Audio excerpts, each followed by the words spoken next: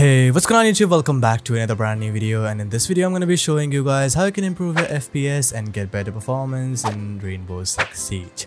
I hope this video helps you out, so make sure to stick around till the end. Do leave your specs down in the comments below, and with all that said, let's get started. Alright, step number 1 is the essential Windows settings, and for that you have to open up settings on your PC, and once you're here, go all the way down to gaming, open up game bar and turn this thing off. Game bar consumes a lot of memory in the background and it makes your PC slow.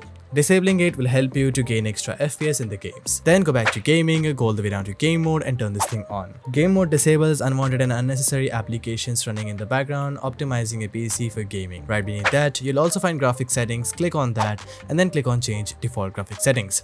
Over here, enable hardware accelerated GPU scheduling as well as optimizations for windowed games, as both of them will help you to utilize your GPU to render the games as well as reduce the input latency. After that, go back to graphics and then click on the browse button right over here and then go to the install location of your game. Once you find your game, simply open it up and then add the rainbow6.exe in this list. Once added it, go to the options button and then click on high performance and use save. Once that is done, close your settings. This video sponsor SkyCoach is just the one for you.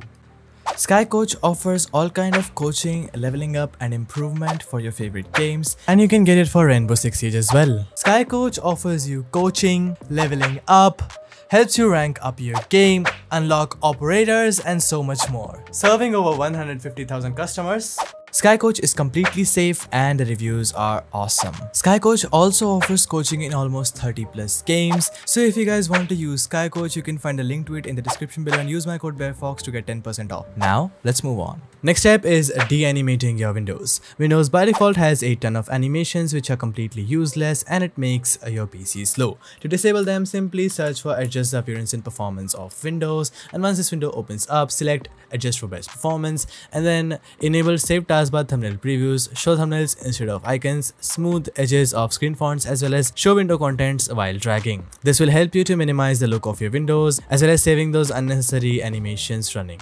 Next step is right under the run section, that is virtual memory, and here is how you can set up your virtual memory correctly. Click on the change button right over here and deselect automatically manage paging file size.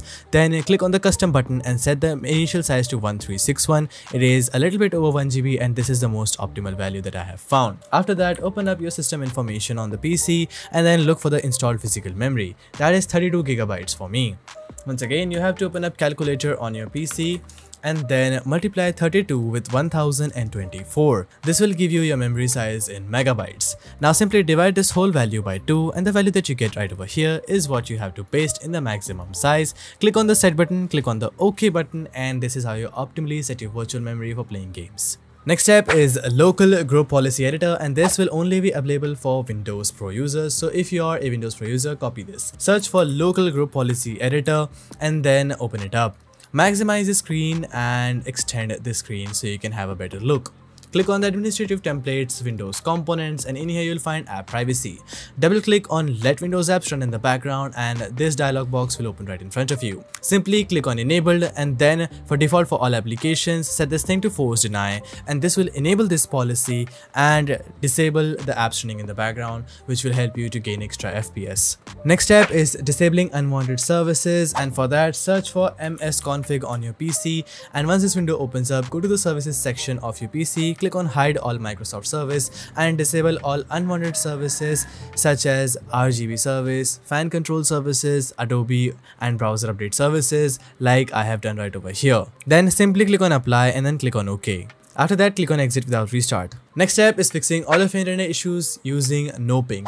No ping is pro choice to get rid of all of your packet loss, ping issues, latency and so much more, and you can download it from the link in the description below. Once you open up the application, it should look like this and it offers you 1000 games to choose from. Simply search for Rainbow Six Siege right over here, then click on select the server button. Over here you'll find a list of all of the game servers and then you have to click the nearest server to you, which gives you the least amount of ping. In my case, it will be Dubai 01 1, simply click on optimize the game and it will one click optimize your game right away. Noping helps you to tunnel your internet straight from your PC to the game servers without any hindrances, which reduces your ping, optimizes your internet and reduce packet loss and latency. And as you guys can see right now, I'm getting around 36 milliseconds of ping while I'm playing the game. It dropped to 32 right away here. It's really useful and it's effective. The best part about Noping is the settings gear right over here, in which you can enable turbo games to boost your keyboard response time, and the boost FPS section, in which you have to copy the exact same settings over here to gain extra FPS in the games. So this is a win-win situation. Once again, I highly recommend you guys to use Noping, as it will help you to fix all of your internet issues. You can find the link to it down in the description below. Next step is creating a restore point, and this is super simple. Search for create a restore point on your PC, and once you are here, locate your local disk C, click on create and name it R6 just so you can remember it. I highly recommend you guys not to skip this step, because if you want to restore all of your settings back to normal, you can always do that without any data loss. Once that is done, simply click on the close button and then close system properties. Next step is the Rainbow Six Siege FPS pack. I'll be leaving a link to this down in the description below. Alternatively, you can join my Discord server to get a detailed downloading tutorial. Over here, you'll find in 6 simple folders. Let's begin up with the first one, that is the CPU priority, in which you'll find your AMD and Intel CPU folders. Once again, if you have an AMD CPU, you can double click and run the AMD CPU priority. However, if you own an Intel CPU, you can double click and run the Intel CPU priority. Next is the RAM optimization, and once again, I have 32 GB of RAM, so I need to run the 32 GB RAM registry right over here, but I have left a ton of presets according to your memory, which you can choose, and if you don't like it, you can always revert it back to default. Third one is the most important, that is the R6 priority folder, in which I have left high priority, normal priority and above normal priority. Over here, I want you to leave your specs down in the comments below, and I'll be telling you guys which one to choose from in this list. Fourth one is the unwanted services folder, and this is completely optional. You can apply all of these registries to gain extra FPS. It helps you to disable unwanted services and applications that you do not require on a PC. And once again, if you don't like it, you can always revert them back to default from here. Next is the programs folder, in which I have left Unpark CPU as well as MSI Utility V3. Simply right click and run it as administrator. Once this window opens up, you will find your graphic card right over here. Click on the MSI button in front of it, and from undefined set this thing to high. Then click on apply, and it will make sure that your GPU is set to a higher affinity to be utilized in the game well. Next is the Unpark CPU, and you have to double click and run this as administrator as well. Once this application opens up, it will show you the cores of your PC. Once again, you'll find enabled and parked cores. If you don't know, Windows by default has a tendency to disable the cores which are not being utilized, and this will limit your CPU's performance.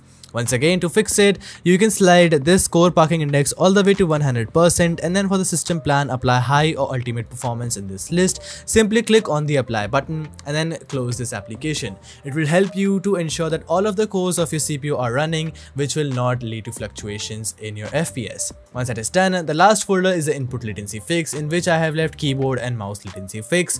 For the keyboard latency fix, you can leave your keyboard specs down in the comments below, and I'll be telling you guys which one to choose from in this list. Also, your mouse latency, if you are on a laptop, do not disable pointer precision, but I recommend you guys to apply fixed mouse delay to get real-time input from your mouse. And if you do not use a trackpad, if you use a mouse itself, you can also disable pointer precision, which will help you to accurately aim in the game. Once that is done, simply close the FPS pack, and now let's drop into the game for the best in-game settings.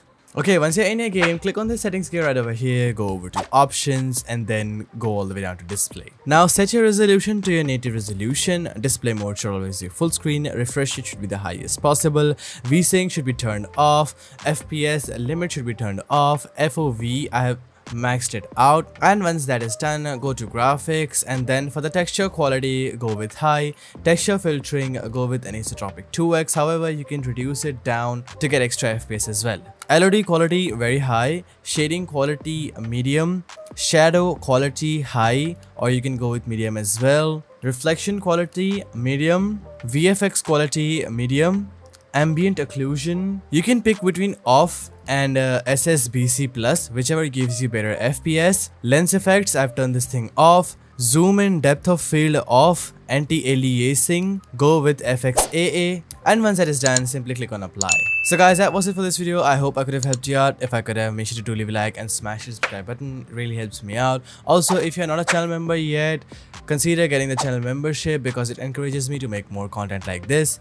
I will see you guys in another amazing video. Until then, stay tuned, keep watching BareFox, and peace out.